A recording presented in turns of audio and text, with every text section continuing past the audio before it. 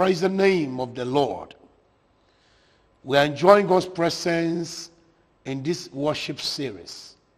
I'm so grateful to God that God has made my job description very easy for me on earth.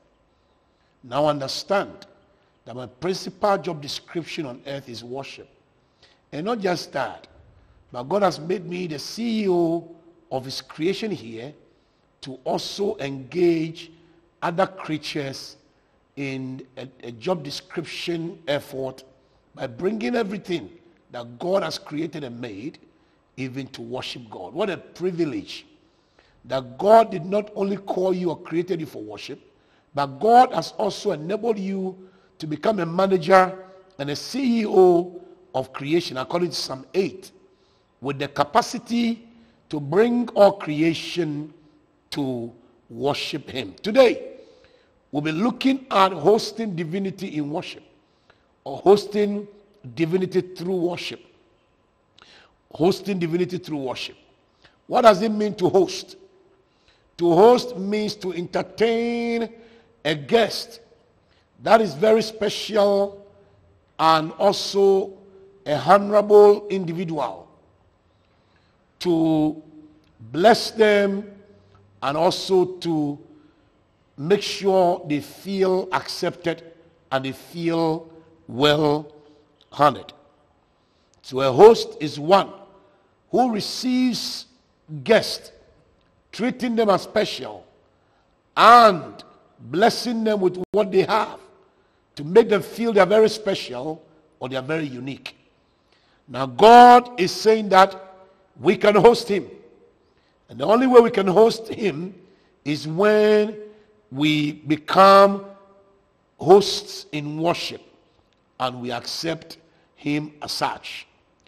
When God is hosted by our worship, then we make God our guest.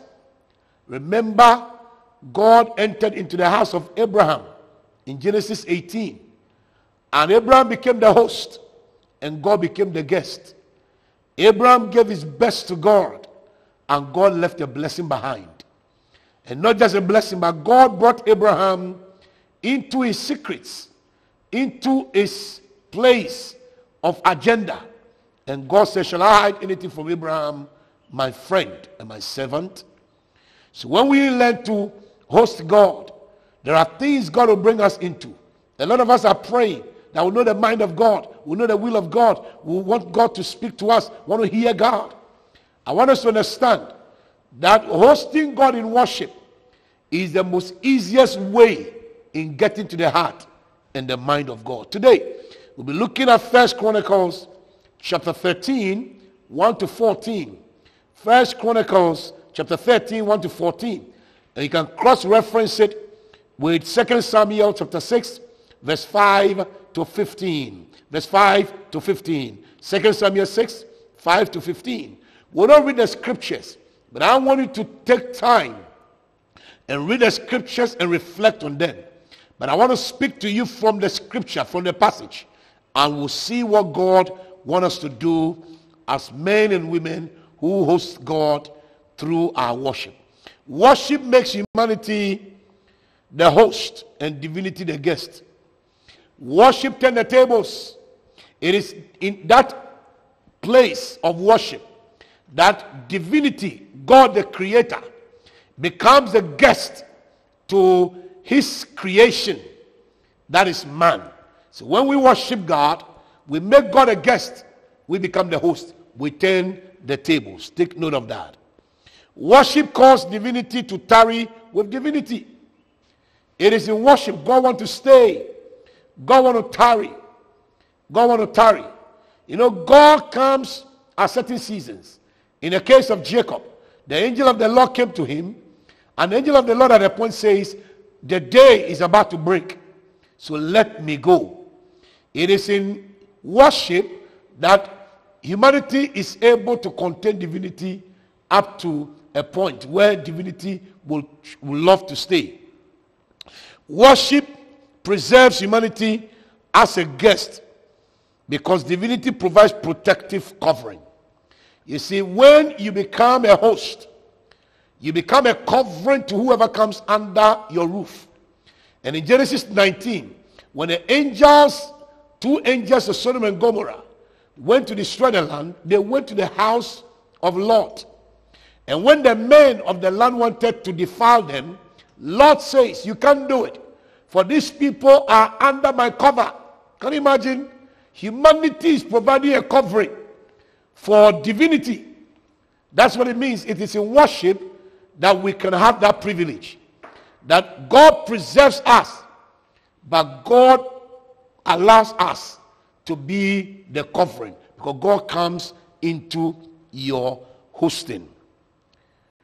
I want us to consider a few things. In the days of King Saul, according to the passage you're about to look into, King Saul did not make any connection with the presence of God through worship. The ark of God had been seized. Saul never went after the ark because Saul did not understand worship as a king. So David came on the scene, and David chose to connect to the throne or to the ark of God, which is the manifest presence of God, through worship. In the course of the worship, something went wrong, but that did not prevent David from doing what he desired to do, to worship God, because that is what he desired to do. In that course, Uzzah became a victim in worship because he never understood the protocols that had to be kept. Then finally, the presence of God visited the house of a man who was a worshiper, even though he was considered an outsider, Obed-Edom. Obed-Edom. Now let's look at the passage and glean it quickly. We're going to look at this message in part 1 and part 2. In part 1 and part 2, hosting divinity through worship. Number 1, verse 1 and 2, make it so clear. Love sets the tone for us to host God in worship. Love sets the tone. Sets the tone. The Bible said that David gathered together all Israel. The meaning of David means the beloved. The name of David means the loved one, the beloved one. So it gives us the understanding that for us to be able to host God in worship, we must create an ambience of love. So loving God, loving other people, sets the tone for humanity to host God in worship. In other words, God dwells in the atmosphere of worship. Jesus said, if ye love one another, then the whole world will know that ye are my true disciples. So love sets the tone for humanity to host God in worship. For us to host God in worship, we've got to be men and women of love. We've got to love God with all our heart, our might, our strength, our energy, and we've got to love one another as Jesus Christ has prescribed in the scriptures.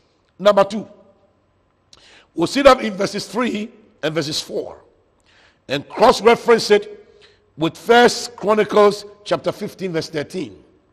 1 Chronicles 15:13. Proper worship requires proper order.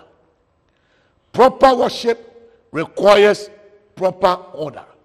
The Bible says that David was burdened to restore worship to the nation Israel as their leader and their king.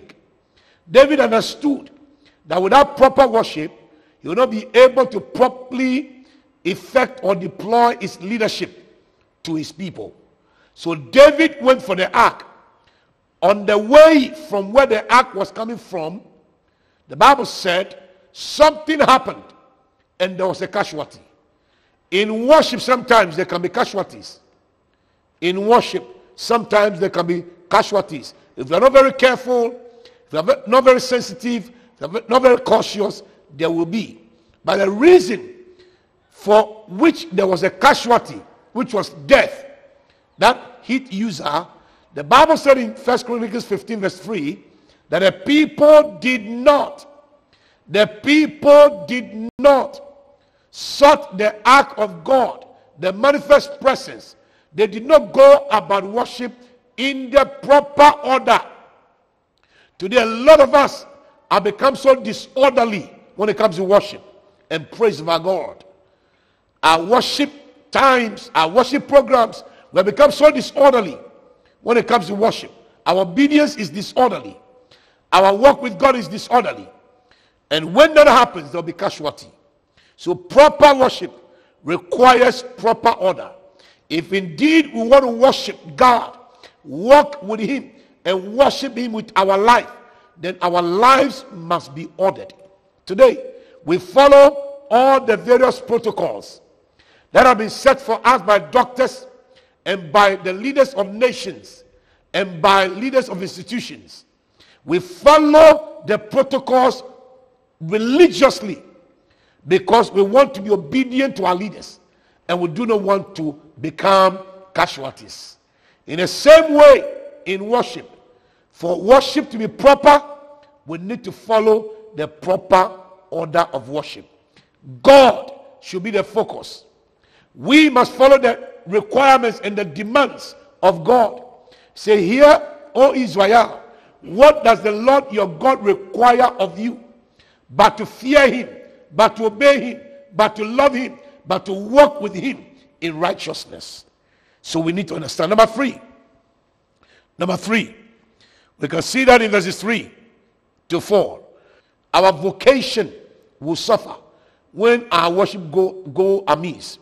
David had a vocation to be the president of Israel, and worship went wrong, and that affected a lot of things, including David's attitude.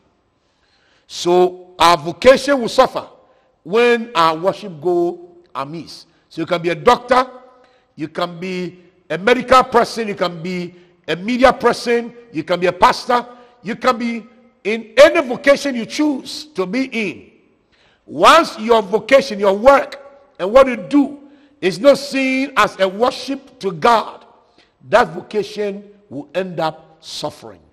When you know that what you do is worship to God, you will do it with all the excellence. You will do it with all the passion. You do it with all the drive. You do it with all the love and the respect that is required. Finally, corporate worship requires corporate involvement, which releases corporate power. Let me repeat that. Verses 5 to 6. Corporate worship requires corporate involvement, which releases corporate power. David had to appeal to the leaders of Israel and all those who matter in the land, because David could not worship God alone. Yes, even though worship begins from our individual levels, but worship must be dynamic, flow into every fabric of our lives and every fabric of our society. So David gathered all the people to himself and moved them to the point of believing that all of them must be involved to bring back the throne of God to the land. Today, I want to assure you that God wants all of us to put our strength, our love, our worship together in order to restore back God and the Lord in our nation. Our nations need the manifest presence. Our marriages need the manifest presence of God. Everything about us need God's glory, God's presence, and God's power. We need to put our forces and our efforts together in order for this to happen. And God bless you as you hear this message and as you apply the principles that comes out of the scripture every now and then. May the Lord God even cause us to be men and women who will change our world by hosting God and bringing God into the equation any day, any time of our lives.